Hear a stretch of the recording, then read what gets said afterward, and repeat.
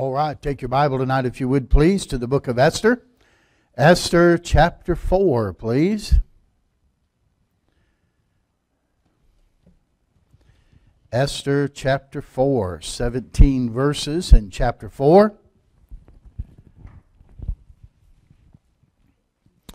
And Esther 4, we'll begin reading just a little bit more, if you would. Esther 4, we'll start reading with verse number 1. When Mordecai perceived all that was done, Mordecai rent his clothes and put on sackcloth with ashes, and went out into the midst of the city and cried with a loud and bitter cry, and came even before the king's gate, for none might enter into the king's gate clothed with sackcloth. And in every province whithersoever the king's commandment and his decree came, there was great mourning among the Jews, and fasting, and weeping, and wailing, and many lay in sackcloth and ashes. So Esther's maids and her chamberlains came and told it her. Then was the queen exceedingly grieved, and she sent raiment to clothe Mordecai, and to take away his sackcloth from him, but he received it not. Then called Esther for Hatach, one of the king's chamberlains, whom he had appointed to attend upon her, and gave him a commandment to Mordecai to know what it was and why it was. So Hatach went forth to Mordecai under the street of the city, which was before the king's gate. And Mordecai told him of all that had happened unto him, and of the sum of the money that Haman had promised to pay to the king's treasuries for the Jews to destroy them. Also he gave him a copy of the writing of the decree that was given at Shushan to destroy them, to show it unto Esther, and to declare it unto her, and to charge her that she should go in unto the king to make supplication unto him, and to make request before him for her people. And Hatach came and told Esther the words of Mordecai. And Esther spake unto Hatach, and gave him commandment unto Mordecai, all the king's servants and the people of the king's provinces do know that whosoever, whether man or woman, shall come unto the king into the inner court, who is not called, there is one law of his to put him to death, except such as to whom the king shall hold out the golden scepter, that he may live. But I have not been called to come in to the king these 30 days. They told to Mordecai Esther's words. Then Mordecai commanded to answer Esther, think not with thyself that thou shalt escape in the king's house more than all the Jews. For if thou altogether holdest thy peace at this time, then shall their enlargement and deliverance arise to the Jews from another place. But thou and thy father's house shall be destroyed. And who knoweth whether thou art come to the kingdom for such a time as this? Let's stop there for now and we'll pray together. Father, thank you for this evening. Thank you for the opportunity we have to gather together here and to open up your word and study it together. I pray, Lord, that you've commanded us in your word that we would all tonight study to show ourselves approved unto God, workmen that need not to be ashamed, rightly dividing the word of truth. And so, Lord, help us this evening as we look into this continuing story of Esther that you have put in your word. Help us to glean tonight from it the truths that would help us and would help mold us and make us to be better servants of yours. Truths that might help us to be a little more like Jesus because we were in church this evening. So, Spirit of God, speak to hearts and do what only you can do in these next few moments that we spend together looking into your word. And I pray and ask it in Jesus' name. Amen. Well, let's review so far. King Ahasuerus had made the big feast and invited everybody to come and was showing his strength and his might to all the provinces and such. And then he, during that 6-month feast, he got drunk and he wanted to show off Queen Vashti and show her off to the other men. Well, Queen Vashti, what? Refused. She said, no, I'm not going to do that. And so she was cast away from the king, and a contest was made for a successor to the queen. The Persian beauty contest was underway, and Esther was chosen. Esther's a young Jewish lady, a cousin. She was a young cousin of Mordecai, and she was chosen to be the next queen. Now, during this time, there was a man who had risen to some prominence in the kingdom. In fact, he'd been exalted by the king, and his name was Haman. And we found out last week Haman was an Agagite, and that was the king of the Amalekites. If you remember that Saul was to have utterly destroyed, and he didn't. And now they wiped out a lot of them. And Haman, I'm sure, knows that story. And when he finds out that Mordecai is a Jew, and everyone is bowing down and giving reverence to Haman, but not Mordecai. He refuses to bow. And he finds out that he doesn't just bow because he doesn't like him. He doesn't bow because he's a Jew. Then Haman decides, I want to not just kill Mordecai, I want to wipe out all the Jews. I want to utterly destroy all of them. And so he gets the king to sign a decree and gets the king's ring, his signet, and he seals the deal. And so he's kind of pressured the king into having all the Jews exterminated. That's where we ended last week, was decrees gone out. The death notice is made. And that's where we're going to pick it up right now in Esther chapter 4. Because the first thing we see as we look into chapter 4 is Mordecai's grief. His grief. The first thing he did, you see in verse 1, when Mordecai perceived all that was done, he rent his clothes. Now that means he tore his clothes. And put on sackcloth with ashes, and went out in the midst of the city and cried with a loud and a bitter cry. So he rents his clothing, which was a sign of mourning and an expression of horror. If you remember when Reuben came back after Joseph had been put in the pit, Reuben was not there. When he came back and he found out they sold Joseph, he come back expecting to get him out of the pit. And he came back and Joseph wasn't there. The Bible says he rent his clothes. He was in great horror over what had happened. Jacob, when he was grieved, rent his clothes. When Job heard about the death of his children, he tore his clothes. It was always the sign of somebody in great mourning and someone in great horror.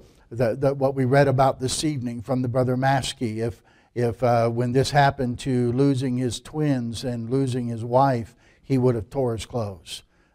Great mourning and great horror at what had taken place. And so Mordecai is expressing great horror at the commandment that's been given. Great horror that's been issued that all the Jews are to be exterminated.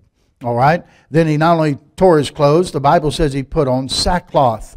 Now sackcloth was usually made out of goat's hair, and literally it was a sack with holes cut in it for the arms and the legs, and worn usually over some clothing, but it was a public announcement whenever you saw somebody in sackcloth that they were in official mourning. They would put ashes on their head and let people know that they were in mourning. Sackcloth, you'll read that in the prophets. Oftentimes they put on sackcloth to let them know they're mourning over the sins of the nation. And so it was a garment unusual for captives to wear, sackcloth. And so Mordecai is letting everybody know quite publicly that he is upset, that he's in mourning, that he's in absolute shock and horror over this edict that has been announced that all the Jews are going to be exterminated. All right? So he goes out into the midst of the city. Did you notice that at the end of verse 1? He went out into the midst of the city and cried with a loud and bitter cry. Now, you say, why did he go out there and do that? Because you weren't allowed to do it in the palace. He sat in the king's gate, and had access to go into the royal court, as it were, and no sackcloth was permitted to be worn in there. Nobody's going to be mourned in the king's presence. Do you remember the problem Nehemiah had when Nehemiah was before the king? Remember that? He was the king's cupbearer, and he had a sad countenance. And the king says, why are you troubled in your spirit? I've never seen you like this before. And Nehemiah was somewhat afraid of that. Why? Because if you were sad in the king's presence, it was your last day to be sad, okay? He'd take care of that for you. And so it was not permitted to be have sackcloth, ashes, weeping, loud lamentation, nothing like that allowed in the palace. So he announces it, and it was an Oriental custom to do so. He announces his lamentation. He announces his mourning. He announces his weeping by loud crying and loud and bitter wailing. That's why the Jews, I don't know if you're in the Holy Land, if you went to the Wailing Wall or not, and people there, and they'll let out just amazing cries and bitterness and tears, and that's why it got the name the Wailing Wall. And they let everybody know how upset they are and how horrified they are about whatever it is that is bothering them at the time. And so he goes into the public square, as it were, and lets it be known with a loud and bitter cry. I think other people would hear. Other people, the news spreads fast, and of course the news had been carried out that the Jews are going to be exterminated, and Mordecai was not the only one to react this way. The Bible says, verse number 3, that in every province, whithersoever the king's commandment and his decree came, there was great mourning among the Jews, and fasting and weeping and wailing, and many lay in sackcloth and ashes. We don't have an exact number of Jews throughout all the provinces at this time. If you remember from chapter 1, I think there was 127 provinces. But there was the differing totals, but an average would have been there's around 15 million Jews. That's quite a slaughter if you're going to take the lives of 15 million people. And so there's quite an outcry going on throughout the entire kingdom, all of them just like Mordecai. Okay, so we see Mordecai's grief. But then, secondly, I want you to notice this. Esther's compassion for Mordecai. Esther's compassion for Mordecai. Verse 4, Esther's maids and her chamberlains came and told it her. So the maids and the chamberlains, they hear Mordecai, they know what's going on, and they go tell Esther. And then the queen was exceedingly grieved, and she sent raiment to clothe Mordecai and to take away his sackcloth from him. Now, why would she do that? Because she wanted him to come in and talk to her. And he can't come in there with sackcloth. So, hey, here's a brand new suit. Put the suit on. Put this new clothes on. I mean, you know, some of you ladies relate to that, I guess. Maybe some guys too. You get feeling down and a little depressed. You're a little discouraged about things. Nothing like going shopping and getting a new outfit. You know, that'll pick your spirits right up. And new set of threads. You know, he sends a brand new suit. You know what he does? He says, "I don't want it," and she refuses to take it, and it receives it not. And so we're going to see what Esther does, but she sends it, and as great. I want to point out the compassion she has for Mordecai. She doesn't say, "Oh, what's he upset about now? Oh, he's always upset about something." She has great compassion for him. He's torn his clothes. He's wearing sackcloth and ashes. And she's not thinking it's some small sorrow. She knows something big is happening. She apparently, in her cocoon that she's living in, is unaware of the edict that has gone out. She is insulated and doesn't get out to know what is going on in the kingdom. And so I don't think Esther has any idea here what has happened. So she says she hears about it from her maidens and those who came to tell her, and she wants to help him. Her heart goes out to Mordecai. This has been the one who brought her up. This has been the one who's taken care of her when her parents, the Bible doesn't say what happened to her parents. But her cousin, older cousin, Mordecai, has taken her in and has brought her up and taught her and helped her and reared her. And so Mordecai, when he refuses to come to her, refuses to come into the palace, now she knows this is something big. Something's really badly wrong. Now what's going to happen? The great thing is, Esther had a friend. You read about that in verse 5. Then called Esther for Hatak, one of the king's chamberlains, whom he had appointed to attend upon her, and gave him a commandment to Mordecai to know what it was and why it was. She calls a close servant, Hatak. And by the way, his name means a gift. And you know, when you have a friend that you can trust in, a friend that you can rely on, a friend that you know you can confide in, you have a great gift from God. And she had a great gift from this man named Hatak. And so she goes to find out, I like that, what it was and why it was. Tell me what's going on and tell me why you're so upset. Okay? And that's good communication. And so he goes and he talks to Mordecai. Mordecai tells him about Haman. He tells him about the king's commandment that has been spread throughout the provinces to exterminate all the Jews. And then he also went beyond that. He had a copy of the decree. And he gave the copy of the decree to Hatak to show Esther what was going on. And so Hatak came back, told Esther the words of Mordecai. He acted as the messenger between the two. He was their go-between. And Esther had found a servant in whom she could trust. And again, it's a wonderful thing to find a trusted friend. There's very few people in life who you can trust that way and commit yourself to in that way. And such was Hatak for Esther.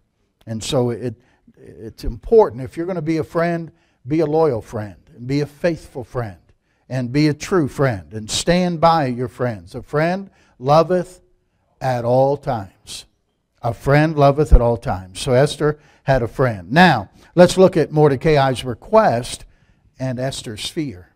His request and her fear. Reading in verse number 8. Also, this is where Mordecai gives him a copy of the writing of the decree that was given at Shushan to destroy them, to show it unto Esther and declare it unto her, and to charge her, here it is, here's what he's asking her to do, that she should go in unto the king to make supplication unto him, and to make request before him for her people. And Hatak came and told Esther the words of Mordecai. Esther spake unto Hatak and gave him commandment unto Mordecai. Okay? That's what he told you to tell me. Here I'm going to tell you what to go back and tell him. Okay? Now, understand, what he's asked her to do is, you go in before the king and you plead for us. Well, now that means something. She's going to have to reveal that she's a Jew. She has not revealed that. The king does not know that. And so now he's asking her something, and you'll find out another reason why that's a very fearful thing for her in just a moment. So she says, here's what you tend to him. Verse 10, Esther spake unto Hatak, gave him commandment unto Mordecai. All the king's servants and the people of the king's provinces do know that whosoever, whether man or woman, shall come unto the king into the inner court, who is not called, there is one law of his, and that is to put him, what, church? Death. Death penalty. Except such to whom the king shall hold out the golden scepter, that he may live. But I have not been called to come in unto the king these 30 days. And so they go and tell Mordecai that. So he asks Esther to speak to the king about Haman's decree to destroy the Jews, and she reminds him, nobody just walks into the king, not even the queen. In fact, I haven't talked to him in 30 days because he hasn't called for me. And it's just the arrangement it has. Now, fellas, I wouldn't advise that, okay? I wouldn't try that at home, okay? It's like these commercials. Don't do this at home. Don't attempt it. Don't attempt that, all right? That's not a good idea. And so if you're I'm thinking your wife walks into the room, hold up the TV remote, yeah, you can't come in. But you're liable to get hit over the head with it. But, oh my. And so that's what he did. And if he didn't raise the scepter to welcome you in, then the guards just simply came in and you were quickly put to death. So she said, I'll be risking my life to go in there. Now, historians tell us the king had 6 favorite people, 6 people on the list that could come in and out without being called. And evidently Esther didn't make the top 6, okay? So she wasn't on the list to be able to come in and out of his presence. And, there is a great truth here, though. We serve the King of Kings and the Lord of Lords. And you know what's great? We can come into his presence anytime we want. We can come boldly to the throne of grace and obtain mercy and find grace to help in time of need. We can come anytime we want, day or night. Doesn't matter what's happening. We don't have to wait for him to raise the scepter. We're on the list. We've got a list, and we can come and go as we please to the presence of God. Isn't that great? And so here is Esther's response. Basically, what she's telling Mordecai when she sends the response back through Hatak, you know what she's telling him? No. He asked her, you go in and you beg the king, you supplicate him to spare us. Basically, her first response to Mordecai is, that ain't happening. I'm not going in and risking my life for this. I'm not going to do that. Basically, she's just saying no. She's basically saying it's going to be certain death. What you're doing is, Mordecai, you're asking me to commit suicide. And I'm not quite ready to die yet. And so she was looking at it by sight, not by faith. Okay? That was her initial reaction. And by the way, don't be too hard on Esther. You and I, we oftentimes look at things first, and we look at it by sight. And then the Lord smites our heart, and we realize that we're not looking at it by faith. We're looking at it by sight. And so but be sure of this. Listen, be sure of this. God will bring you and me, He'll bring us to situations that will demand that we rely upon Him. That will make a requirement that we'll have to rely upon Him. There's no other way to go. And so He'll put us in those situations. Oh, God will never give you any more than you can handle. Well, sure He will. Because He doesn't want you to handle it. He wants you to ask Him to help you handle it. You know, last I checked, without Him, we can do nothing. So what are we doing saying, Lord, I got this? I don't have anything. I'm nothing. He's everything. I've got to have Him. The Bible doesn't say, in most your ways acknowledge Him. It doesn't say in some of your ways acknowledge Him, and in some of the things you've got yourself. No, it says in all thy ways acknowledge Him. Trust in the Lord with all thine heart. We need Him all of the time. Not some of the time, all of the time. All right? And you have to, He'll bring you to situations like He did Joshua when they go in and they face Jericho. There's no way possible to penetrate this fortress of a city called Jericho. And especially do it without any weapons. Just walking around. You see, they had to do it by faith, not by sight. There's no way Gideon with 300 is going to defeat 100,000 or so Midianites. It ain't going to happen. How can that happen? It has to be by faith. It can't be by sight. And there's situations God will bring you to in your life, and you'll look at it and say, man, there's no way. There's no way I can do this. No way this is going to happen. And God will say, well, I'm not asking you to look at it by sight. I'm asking you to look at it by faith. We'll talk about Caleb Sunday morning in Sunday school. We talked about in our teachers' meeting tonight that, when they came out of the promised land, just Joshua and Caleb were the ones who were willing to look at it by faith and say, God's able to give us this land. Everybody else was looking by sight.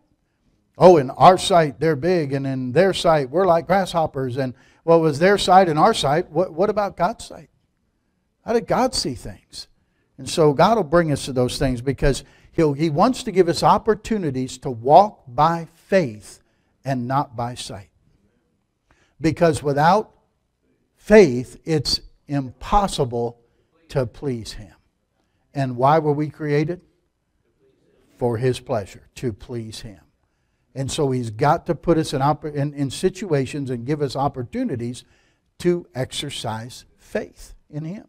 All right? And so that is Mordecai's challenge to her, and of course Esther's fear to answer that. But then Mordecai, so the word comes back to Mordecai, basically, no, I'm not going to go into the king and get killed.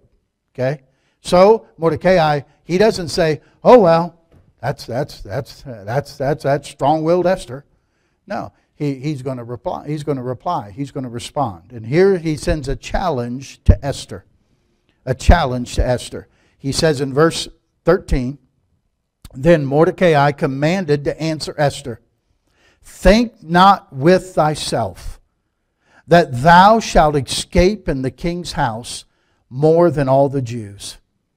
For if thou altogether holdest thy peace at this time, then shall their enlargement and deliverance arise to the Jews from another place. But thou and thy father's house shall be destroyed. And who knoweth whether thou art come into the kingdom for such a time as this?'" Well, here's his challenge. A couple basic things here to consider. First of all, he tells her, you better not be thinking of yourself. Don't think of yourself. That's why we started. Think not with thyself. Esther, don't just think of yourself. The entire nation's at stake. All of the people are at stake. And don't think of yourself that you're going to escape because you're in the king's palace. You won't. When they exterminate them all, you'll be exposed as well. And you will die too. So think about saving others. Okay? You may go in and you may end up dying, but you may end up saving everybody else. But if you don't do it and you stay out, you're sure going to die with everybody anyway. So either way you look at it, the only hope you got is for the king to accept you. Otherwise, it's death either way.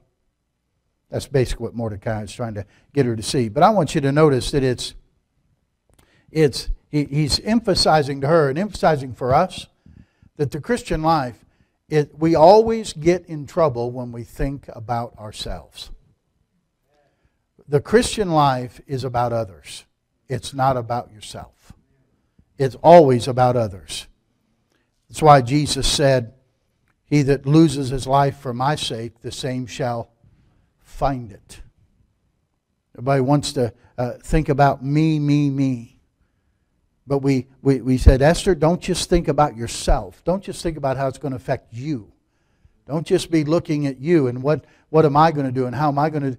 We get so focused on us. The Christian life is not about us. We can get so conformed to the world. And we get so thinking about us. The world, you know what the world always teaches? Look out for who's number one? Me. Well, the Christian says, no, number one isn't me. Number one is God. Who am I? I'm nothing. Without Jesus, I'm nothing. Okay? And the truth is, I'm not to be thinking about me. In fact, what does the Bible say I'm supposed to do with myself? Build up my self-esteem? No. Die to self. I am crucified with Christ. I'm to die to self. Paul said, I die daily.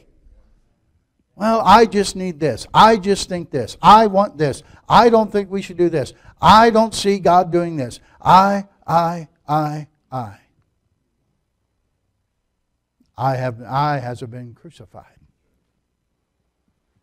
I was thinking about this. I was preparing this. You know, we use terms like, well, I just need some me time. Where is that found again? You know what you need? You need God and me time. We don't need me time. We need God and me time. See? That'll keep me in the right perspective because I'm with God. That's a worldly philosophy. You know what you're saying? It's time. Hey, I did enough for others. Now it's time for me. Where's that again? When Jesus said, let him deny himself, take up his cross, and follow me. See?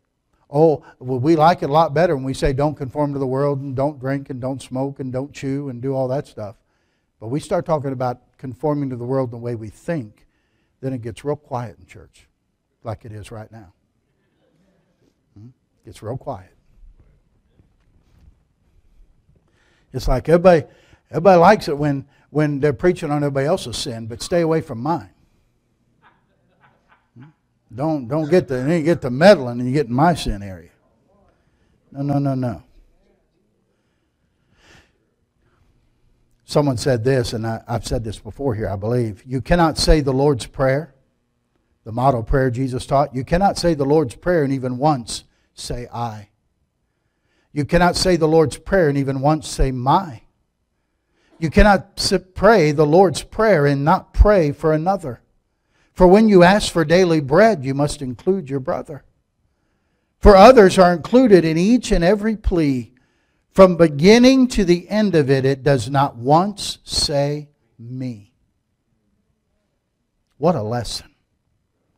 That we think of others and we live for others and we serve others and we love others.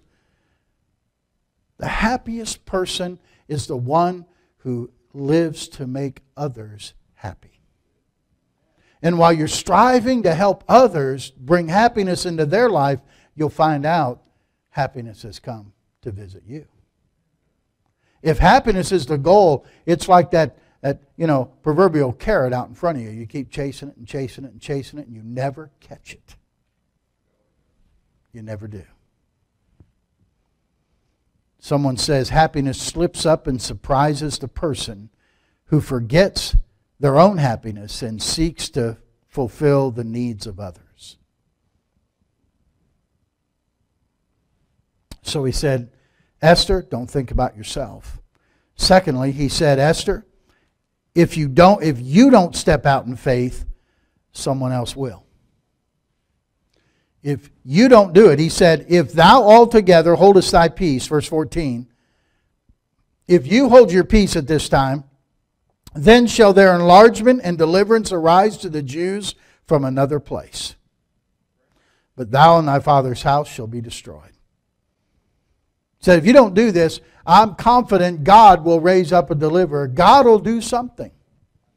I think Mordecai, more than Esther, knew of the covenant that God had made with Abraham and with Isaac and with Jacob, right on down the line. He knew that God's not going to destroy His people. But you understand, he lets her know that if you don't do it, someone else will. Barnabas has a dissension with Paul and decides, I'm not going. And he doesn't go on the second missionary journey. He takes John Mark and sails back towards Cyprus. Well, what's going to happen? Is the missionary journey ruined? Is the missionary work over? Boy, Paul can't go on without me. Oh yeah, there's somebody named Silas. God will raise up. I often wonder, and we don't know this. Maybe we get to heaven, maybe we'll know.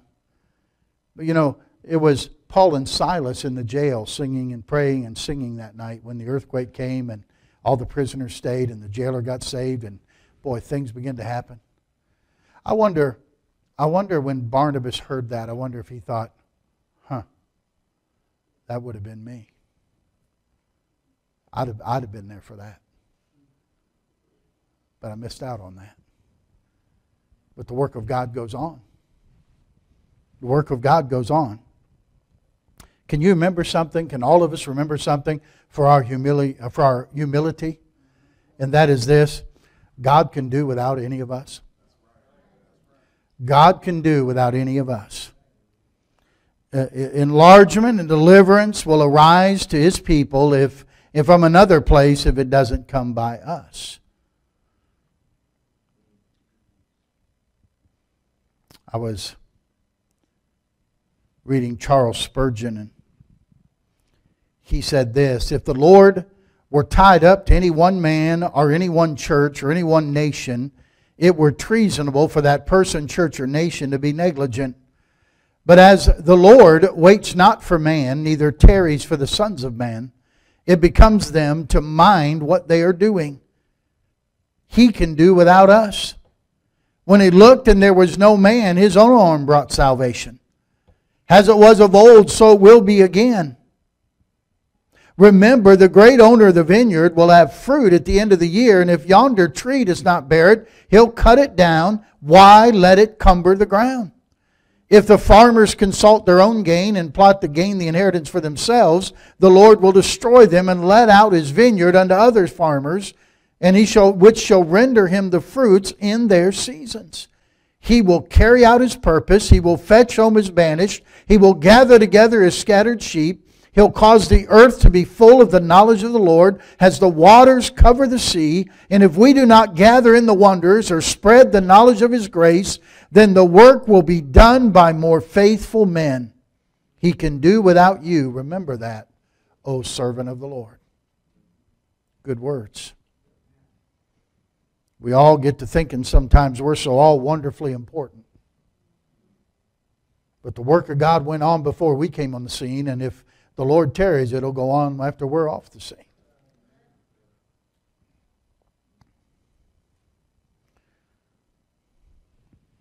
It's a sad thing and by the way, if you get too proud, or you get to thinking that you're really something, God's perfectly able to set you aside and to show you how well he can get along without you.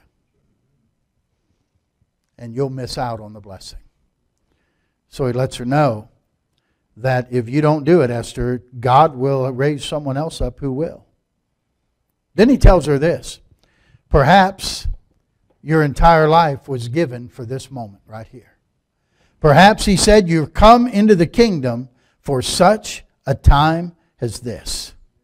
Who knoweth whether thou art come into the kingdom? Esther, this might be the purpose for your life. This may be why you're here on earth. For this very moment. Everybody has a purpose for being here. Nobody surprised God by showing up. And he didn't say, oh man, I don't know what I'm going to do with Alex. What in the world? I didn't expect him to get saved. No. He knows exactly why you're here, and he has a purpose for each one of us.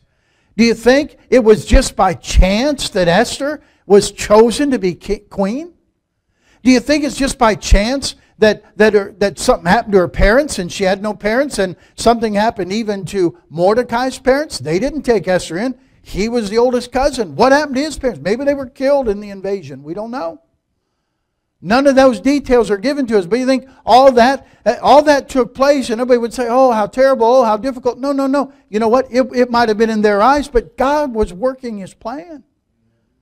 All that was going on because Mordecai would be sitting the king's gate. Esther would have access.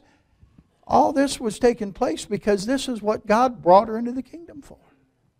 She didn't know it. He didn't realize it. But now as this unfolds, Mordecai's got enough sense to say, hey, I think I see what God's done here. That's why you won that contest out of all those women that were entered. That's why you were chosen to be the next king. You were not placed there by chance. You were placed there by God for a purpose. Proverbs 16:9 says, a man's heart deviseth his way, but the Lord directeth his steps. God didn't make a mistake. When he made you, and listen to me, God doesn't make a mistake with where he has you today. Don't miss that. So often people spend their life trying to figure out where God wants them to be and wishing they were somewhere else, instead of just allowing God to do something in their life right where they are. We're so busy waiting for something else and looking for something else and wanting to be somewhere else, we don't let God do anything with where we are. And say, this is where God has me. God, use me here. Gave the story, I don't remember who I was talking to. I remember, oh, wow, this would have been in the late 70s, probably in the early 80s, probably late 70s. There was a man in Florida who felt the call of God to go up to, I think it was Seattle, Washington. It was one of the bigger cities in Washington. And he was, of course, going from Florida all the way up, crisscrossing the country, about as far as you can go, to start a church. So he was on staff at a church in Florida, and they packed everything up and they started the trip across country. And he got as far as Pasco, Washington. When he got to Pasco, Washington, he ran out of money. So he never could get to the city he thought he was supposed to go to start a church. So he said he just started knocking doors in Pasco, Washington and witnessing to people. He started seeing people saved. And he started gathering them together and having a service with them. And pretty soon, he started Riverview Baptist Church. And Dallas Dobson started that church, and he's in heaven now. And somebody says, oh, no, that wasn't where you're supposed to be. No, you know what he said? I'll do what I'm supposed to do. I'll let God worry about the where. You think God's looking down and saying, oh, no, he's winning souls there and getting people saved and baptized and teaching them the things of God. Now, that's not where he's supposed to be. No, God blessed him right there. Now and by the way, there's another man now that succeeded that, him as pastor there when he went to heaven, and I think that church there in Riverview Baptist Church in Pasco, Washington, I think they have 5 or 6 different services every Sunday to accommodate the crowds and the different cultures. I believe they have Spanish, they have Korean, they have different culture, different services throughout the day. God's just done an amazing work. Hundreds of missionaries supported. And why? Because what is more important than the where? We get so caught up in where. Just let God worry about the where. You do what you're supposed to do. And God will see to it you're where you're supposed to be. Do the what. And that's what Esther learned. Strange thing for Esther. Foster child of Mordecai and cousin who had brought her up, a humble Jew, would rise from that lowly rank to be the queen of Persia. But that wasn't just by chance. That was the plan of God. David, taken from the sheepfolds, from taking care of the sheep, that he might be the shepherd of God's people, Israel. Nobody knows the limit of the possibilities that could surround any one person. If God would choose to use that person. You remember what the Lord Jesus said, without me ye can do nothing. I like this. Somebody said, you can set one before. He said, we're a mere zero. We're nothing, yet the Lord can make something of you. Set one before zero and it's 10 directly. Set 2 or 3 more zeros after that. And you have something going on. So should the church ever say there's a problem we can't solve? Absolutely not. Because with God, all things are possible. All things are possible to him that believeth. Well, let's see what Esther finally does then with this answer from Mordecai. Look at verse 15. Esther bade them return Mordecai this answer. So now we see Esther's willingness. Esther's willingness. Here's what she said. Go, gather together all the Jews that are at present in Shushan, and fast ye for me. And neither eat nor drink 3 days, night or day. I also and my maidens will fast likewise, and so will I go in unto the king, which is not according to the law. And if I perish, I perish. So Mordecai went his way and did according to all that Esther had commanded him. So she agrees to go to the king, but she also realizes God has to intervene. So she instructs Mordecai to have all the Jews fast for 3 days before she was to go into the king. Don't miss the importance here of fasting and prayer when you need intervention from God. Ezra 8 and verse 21. Ezra said this, Then I proclaimed a fast there at the river Ahava, that we might afflict ourselves before God to seek of him a right way for us and for our little ones and for all our substance. Ezra got to a point where he didn't know which way to go. He wasn't sure what he ought to do. He was just not sure. You ever been there? He said, here's what we did. We proclaimed a fast. And we fasted and prayed and sought the will of God for us, for our little ones and for our substance. Fasting and prayer. Fasting's letting go of the physical that we might grasp hold of the spiritual. It's letting go of the seen that we can grab hold of the unseen.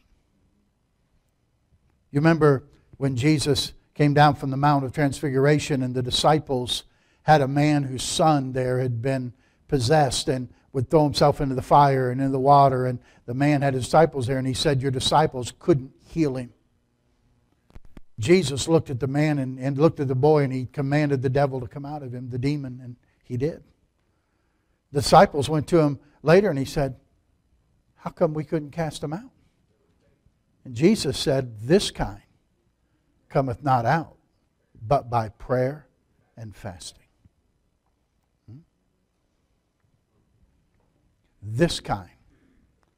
You'll come up with situations in your life that are not normal, that are not just going to be something you pray about, but they're going to be this kind of situation. This kind of answer. This kind of a miracle.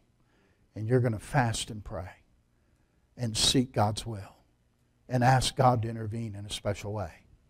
That's where Esther was. That's where Mordecai was. Asking God. She said, I realize I'm the queen, but I realize God has to work. And she completely surrendered her will in the matter. She said, if I perish, I perish. But I will trust God. She's willing to die if necessary. She said, rather than neglect my duty to God and His people, I'll go to the king, cast myself cheerfully and resolutely upon God for my safety and my success. And she did. And we'll find out if the king accepted her when we come back next week. Great story, isn't it? Wow. What a great, great book, the book of Esther. So next week, Esther approaches the king, and we'll see if he accepts her or whether she loses her life, all right? So don't miss next week, all right? We'll see what happens to Esther. Let's stand together for a word of prayer, shall we? Father in heaven, I thank you for this evening. Thank you, Lord, for your goodness to us. And thank you, Lord, for this wonderful story of Esther you've put in the Word of God. Lord, tonight I pray that each of us would realize that we've come into this world for such a time as this. Lord, there have been some wonderful Christians that have gone before us, but they're not alive in 2018. We are. They're not here on this earth in 2018. They're not in the United States of America during this time. We are. And so we must have come into this country, and we must have come into this life, and we must have come into this church, and you must have put us into our family for such a time as this. And I pray that we be willing to trust you, to rely upon you, that you'll give us all the ability to walk by faith and not by sight, to step out and to trust you, that our safety and our protection is from you, and that we'll make a difference as Esther's willing to make a difference. So Lord, use us that way. Dismiss us now with your care. Make us mindful you go with us from this place. Lord, I pray that we'll be sensitive to the Holy Spirit. Use us. I pray that Christ will be seen in our life. Others will be drawn unto Him. In Jesus' name we ask it. Amen.